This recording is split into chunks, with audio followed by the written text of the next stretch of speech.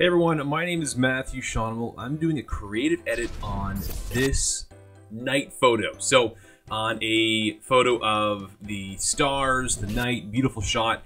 It's obviously unprocessed, so it doesn't look very good right now, but I'm going to walk you through sort of how I would approach editing a photo like this, and we'll make it look awesome. It's not very hard to do. Obviously, it's easier when you've shot in RAW versus JPEG. Just remembering that a JPEG picture is sort of a compressed format. That's a final version to a degree. Think of it like a pack of crayons. A JPEG image has like 10 crayons to work with, whereas a RAW image has, let's say, 1,000 crayons. So there's a lot more options to work with in RAW. So looking at the image here, the first thing I'm gonna do is make sure my screen is good. There we go. All right, so the first thing I want to look at, obviously, it's a bit darker. Now, being a night image, that's fine that it's darker, but we want to try and enhance different parts of it. So the first thing I'm going to do is just hit auto and see what happens. And wow, obviously, Lightroom doesn't know what it wants. Now, when you hit auto in Lightroom, what it's trying to do is it's trying to correct your histogram and make it closer to a peak in the middle, which is why hitting auto looks horrible with a night photo, because a night photo is designed to be darker. So in reality, Lightroom doesn't know what to do, and Lightroom's auto fixes are not actually working in this example. So let's hit reset here and just go from there. So let's just work through different parts of this picture. So the first thing I'm going to work on is the stars, and I just want to enhance the stars. Now, the stars are these obviously little specks, little dots, and they're bright spots, like they're highlights. So I'm not going to increase the highlights too much, but I'm definitely going to increase the whites. Now, obviously, you're seeing all of this white and highlight increasing here because that's the brightest section. I think it looks pretty good. You notice here in the foreground, closest to us, it's the shadows, right? So there's a bank, and there are some trees, and basically I want to be able to see a little bit into that, and we'll see how that looks. So I'm going to basically reduce my shadows a bit, and I can see, because obviously it's a shadow there, it's not too bad. If I increase my exposure a bit, okay, it's not too bad, we can work with that. I'm gonna bring down my blacks, there we go. A little more contrast, more colors coming out. Now, if you notice here, if you zoom in, there's a lot of noise, and it's not because my camera's crappy, no, the camera's actually awesome. But the difference is that when you're shooting at night, obviously my ISO is 2500, and the way ISO works is if you have a bright sunny day and you have a high ISO, you're not going to really see the grain because you have enough natural light. ISO is designed to amplify or enhance that light. When you're shooting in the dark or at night, the ISO actually starts to work in a different way, in the sense that it tries to enhance the light. So you're actually manipulating, adding light that actually doesn't exist. That's why you see the grain.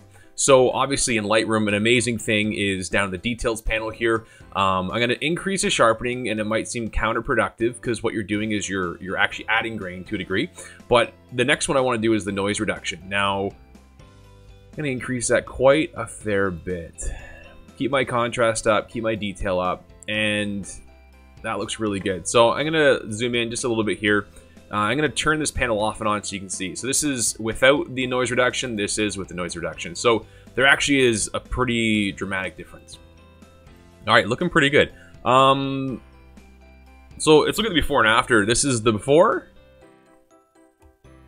Oh, their computer. There. So this is the before, and this is the after. And what you're seeing here is, I'll show you actually a different view, a little bit easier. So you can actually see my computer's a little bit slow right now. I don't know why.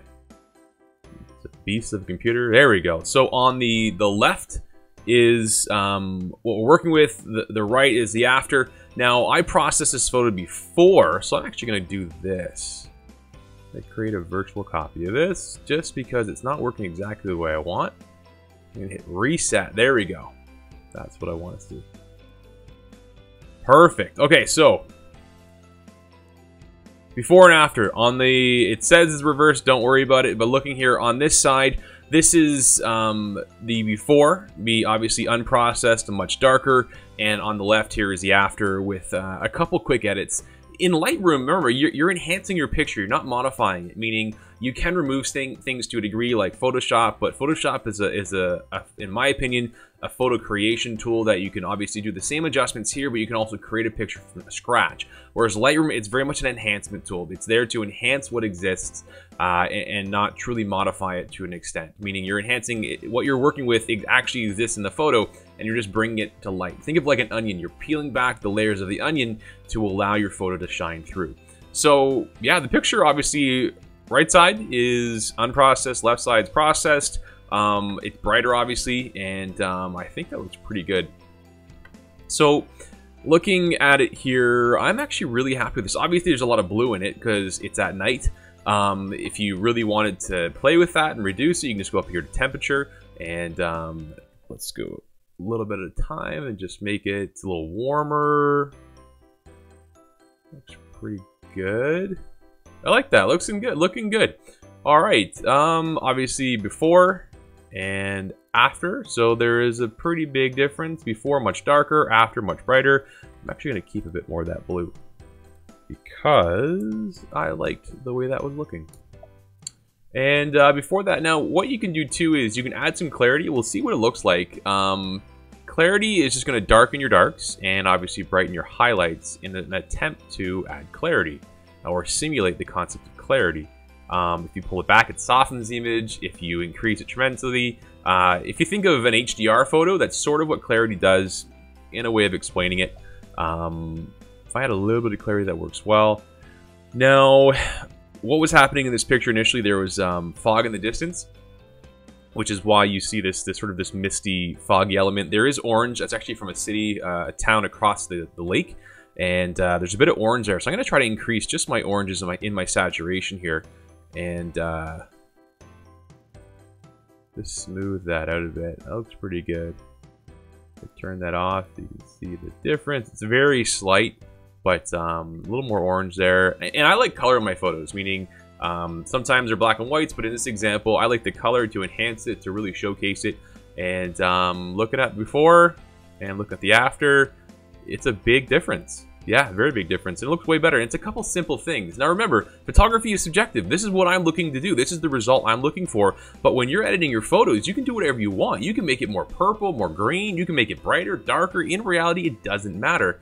Just knowing that, walking through, understanding how Lightroom works, even in the basics panel, there's some simple things you can do to any picture to really enhance it.